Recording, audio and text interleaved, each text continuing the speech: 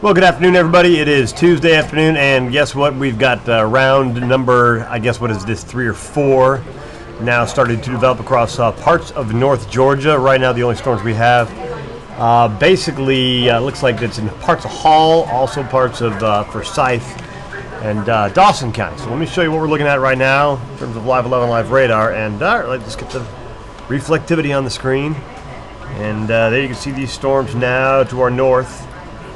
And it's basically the biggest storm we have right now in the state is just north of Cumming, right around mile 6 and 4 on Lake Lanier. And motion on this storm is generally from the north down to the south. It's going to actually head right towards Flowery Branch here as it moves south. A lot of lightning with this thing. We've counted quite a few lightning strokes. Let me go ahead and count the last 20 minutes of lightning strikes. And there you can see lightning strikes about 10 in the last 15-20 minutes. So yeah, a lot of lightning right there as these storms continue to develop and generally head south and east at around about 15 to 20 miles per hour.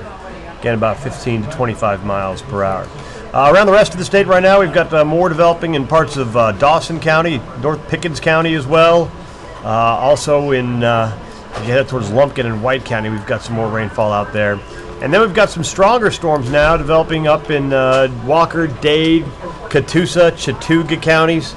This is all generally headed down to the south and east at about 15 miles per hour. Let's go ahead and check out what else we got going on right now across the state. And we've got severe weather in far south Georgia. But we've got this upper low that's generally out to the west. And that upper low, as it heads in this direction, we will see more thunderstorms develop during the afternoon hours, as some of these will get to be just borderline severe. Main threat today. So here's our forecast track by 7 o'clock tonight. More scattered thunderstorms. Starting to wind down a little bit later on tonight. I don't think it's going to be quite as active tonight as it was yesterday. But as we go through the day on Wednesday, another very slim chance of an afternoon thunderstorm.